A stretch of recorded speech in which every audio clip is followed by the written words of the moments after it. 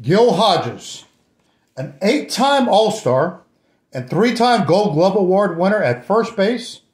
Gil Hodges played 18 seasons for the Dodgers and Mets. From 1949 to 1957, Hodges averaged 32 home runs and 108 RBIs per season. During those seasons, the Dodgers won 5 National League pennants and the 1955 World Series title. His peak as a power hitter came on August 31st, 1950, when Hodges became just the second modern-era National League player to hit 4 home runs in one game. Hodges also played for the 1959 Los Angeles Dodgers that won the World Series and later managed the 1969 Mets to the Fall Classic title.